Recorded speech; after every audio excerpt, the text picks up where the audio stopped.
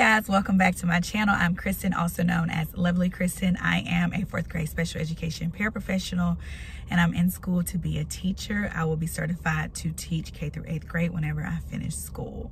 So yes guys, welcome back. I am finally back with another video. Today's video is going to be a requested video. This video was requested by a few of you guys wanting paraprofessional tips. So I was asked by a few of you guys to give tips on becoming a paraprofessional or being a paraprofessional.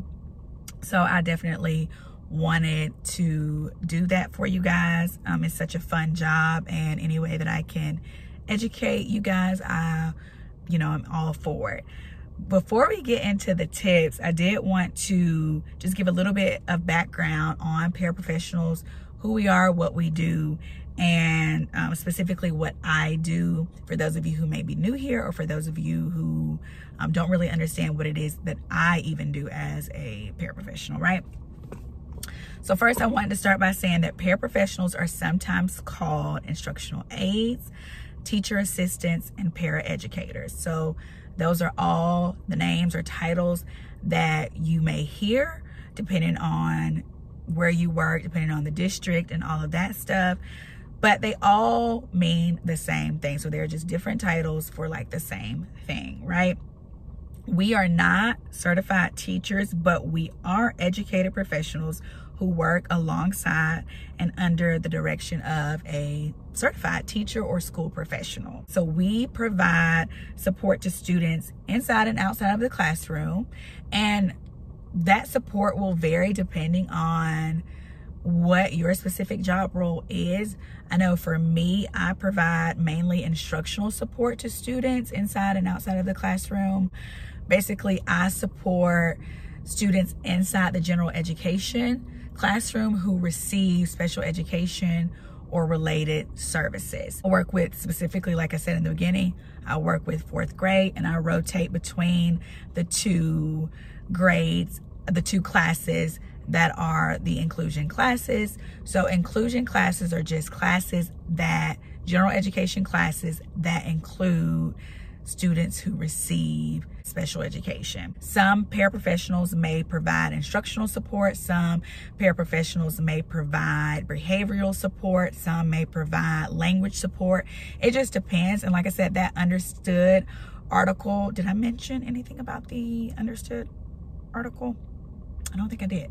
So I will link the article from understood.org that really explains who paraprofessionals are, what paraprofessionals do, and just the different types of support that paraprofessionals provide. It's on understood.org, and I will be sure to link that article for you guys, and I will highly recommend that you check it out if you just want a little bit more in-depth information about the different types of support that we provide.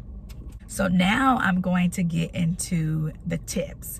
So my top 5 tips that I have, and I may do more tips later on because I am still learning.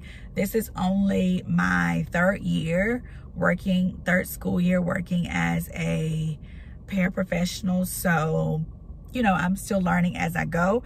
So I will be open to sharing more tips and more things that I am learning as I go along. But these are just my top 5 tips that I feel are very important, and just things that come to mind when I sat down and really thought about what is important for paraprofessionals to know, do, and understand about our jobs. So my very first tip is to really understand your job responsibilities. So if you see me looking down, it's because I have my handy dandy notes here that I'm just referring to make sure I don't forget anything, okay? So for my very first tip is you really want to understand what your job responsibilities are. So just like with any job, when you apply for a paraprofessional position, there will be a list of job responsibilities. So you want to make sure that you read over that very carefully so that you really understand what it is that you are going to be doing on a daily basis, because not all paraprofessional positions are the same. I started as a one-on-one special education paraprofessional, and now I am a special education paraprofessional that works with different students. So my day-to-day obviously looks a lot different from how it did when I was a one-on-one special education paraprofessional. So you really want to be clear on your job responsibilities. When you go in for the interview, ask questions like, what will my day-to-day look like as a such and such paraprofessional? If you're a kindergarten paraprofessional, ask, what will my day-to-day look like as a kindergarten paraprofessional? What will my day-to-day look like as a pre-K paraprofessional? As a special education paraprofessional that is going to be supporting many students? Or as a one-on-one special education paraprofessional that will mainly support one student? So just making sure that you have a clear understanding of what you are going to be doing on a day-to-day basis before you start the job, right? And even after you start the job and you thought you were clear, but you're not really doing what you thought you would be doing, asking for clarification, asking for a better understanding of, what you will be doing on a daily basis. For some paraprofessionals, certain days look a little different depending on where you're needed, but most times you should have a clear understanding of what your job is going to be like on a day-to-day basis, right? So tip number 2 is one of my most important tips, is making sure that you understand your limitations as a paraprofessional. As paraprofessionals, we're given lots of responsibilities, which is great for those of us, especially for those of us who want to be teachers. It's awesome, the responsibilities that we are given, right? Especially because we're not certified teachers. And so that's awesome that we're entrusted with certain duties and responsibilities and things like that. However, we also have to understand our limitations. There are just certain things that are just going to be above our pay grade, above our job role. We have to know that there are certain decisions that we cannot make. We can't take matters into our own hands. We can't take over the classroom. We can't do any of that. We have to remember that we are there to provide support. We are not there to play the role or fill the shoes of a certified teacher, because we're not certified teachers. We are educated. A lot of us are very educated paraprofessionals, but we are not. The fact still remains that we are not certified teachers. So there are just certain decisions that we cannot make, and there are just certain matters that just have to be left up to the certified teacher.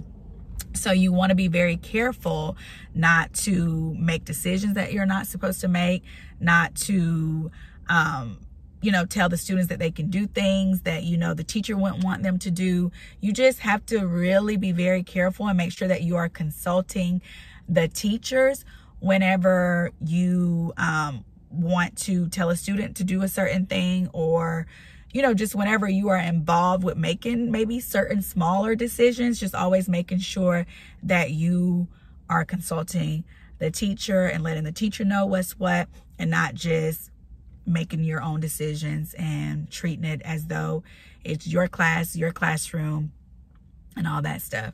So knowing your limitations and not trying to step outside of those. Tip number 3, ask for what you need and ask for assistance when you need it. And don't be afraid to do that. That is something that I am learning, and it's been a bit of a struggle. If I'm being honest, it's been a bit of a struggle this year, asking for what I need. Now, most of you know that I did go to college. I got a bachelor's degree in English. Now I'm in school for my master's. However, there are certain things that I don't know. There are certain things that I don't remember. There are things that teachers don't know. There are certain things that teachers have to refresh their memories on, and that is okay. So I found in math specifically this year, working with 4th grade, there's a lot of things that I don't remember. There are things that are being taught differently than how they were taught to me years ago. And so I've had to ask for answer keys. I've had to ask to be shown how to reinforce a certain skill. I've had to ask for, tips on how to help students, achieve a certain skill. And that is okay. If we're going to be there to provide support, then it's important that we have the tools, the resources, the knowledge that's going to help us be able to provide that support. If we don't have those things, then it's counterproductive. It's counterproductive for us to work with children not really knowing how to help them, you know. And so I've really had to like advocate for myself and make sure that I speak up if it's something that I'm just not clear on, something I don't understand, something I'm going to need some assistance with. And that is okay. I've learned to be okay with that, because there is nothing wrong with that. I am not a teacher yet, and there are just certain things that I won't know, or certain things, like I said, that I will need to refresh my memory on, and that is just simply okay. Teachers that have been teaching for a while, of course, they know the curriculum like the back of their hand. They know different things from just teaching it for so long. And I mean, I would hope so, right? But that's not the case for us. A lot of us have never even worked in a school system before. A lot of us have never worked with children before. It'll be your first time if you're new to working in a school system, if you're new to being a paraprofessional. So that is okay. Don't beat yourself up. I'm even having to learn to be okay with asking for what I need and asking for support when I need support. So don't be afraid. And again, that's just something that I've had to constantly remind myself as well. Tip number 4, always communicate. So this is very important. I am very big on communication, guys. Like, I am very big on communication. I will get frustrated if things are not communicated to me. So yeah, definitely make sure that you are communicating well, right? Effective communication is very important, especially when you are working with other adults. When you're working with children, it's very important that you know how to effectively communicate. Again, if there are things that you're not comfortable with, if there are things that you don't know, communicate that, because people are not going to know that you need help, that you need support, that you need whatever it is that you need if you don't communicate that. So making sure that you communicate when you need help, when you need support, and then just communicating about, say, if you're going to be absent, you know, giving the teachers a heads up, especially in my case, because I do small group testing for those students who get small group testing accommodations. So giving the teachers a heads up on days that they have tests, just communicating whatever it is that you know is going to be important for you to communicate about. If something happens with a student, and say a teacher is not around, making sure you communicate what happened to the teacher so that the teacher can then make the final decision about what needs to happen. So it's just, in any job, communication is just going to be important, right? Communication is important in any job, any field, does not matter. Just making sure that you are communicating what needs to be communicated, and everything should be good, because you don't ever want to be aware that something happened or know that something happened and not share that information with teachers. A lot of times, because I do lunch duty, there are things that happen in the cafeteria that I will have to then go and communicate to either admin, so the office, or either to teachers. Sometimes there are things that happen in the morning when I do bus duty and car duty, having to communicate that to the office. So, and like I said, in any job, you're going to have to communicate. And so just may as well get used to it. Tip number 5 is last but definitely not least. And again, it's just the last tip that I'm going to be giving you guys in this video. I will be providing more tips as I continue working as a paraprofessional. But this one is always remain positive and professional. There will be some hard days, if I'm being honest. I've had some very hard days as a paraprofessional. When I become a teacher, I know that that's going to be even more true.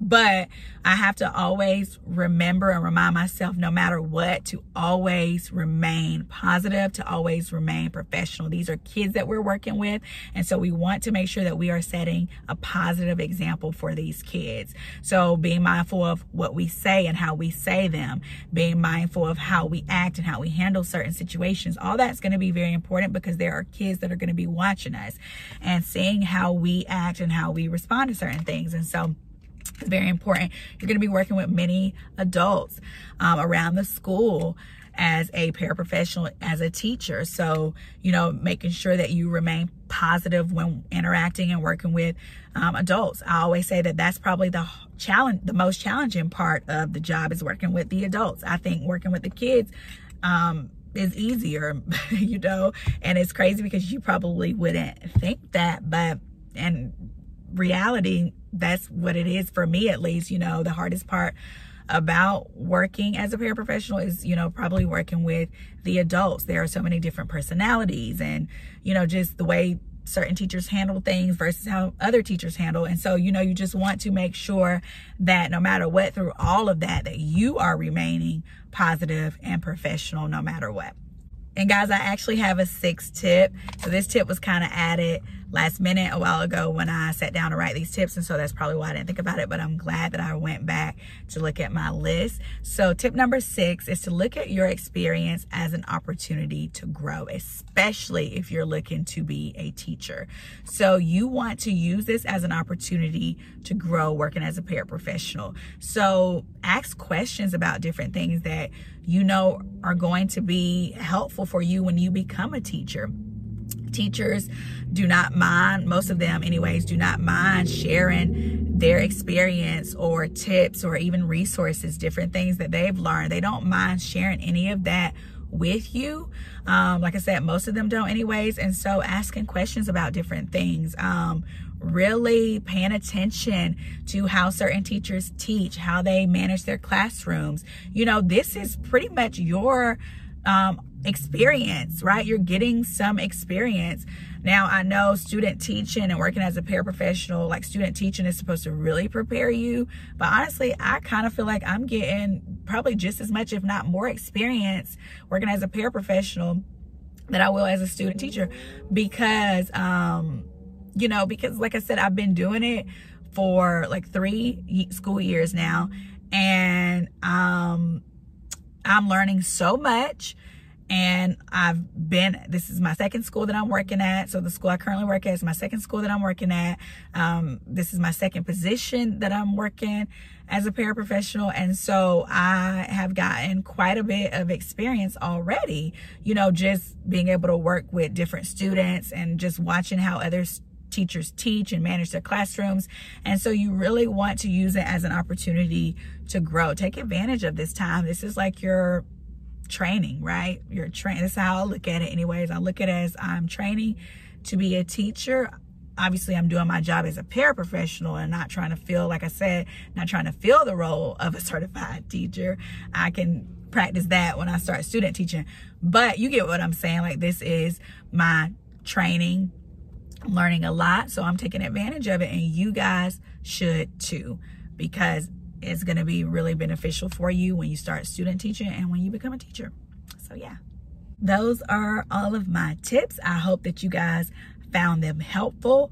If there's anything else that you would like to know about paraprofessionals that I did not answer, please feel free to leave your questions in the comment section below. And yeah, guys, I will be back with more paraprofessional videos soon. Thank you guys so much for watching. I'll see you back here next time.